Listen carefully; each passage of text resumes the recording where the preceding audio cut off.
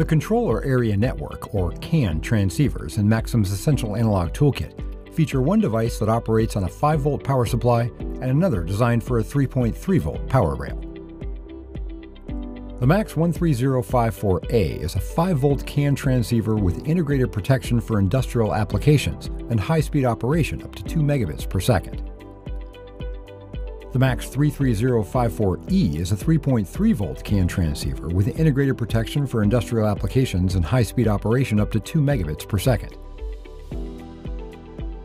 The MAX 13054A CAN transceiver operates on a 5-volt power supply, while the MAX 33054E draws power from a 3.3-volt supply. Both devices offer high-speed operation up to 2 megabits per second and have extended plus or minus 65-volt fault protection.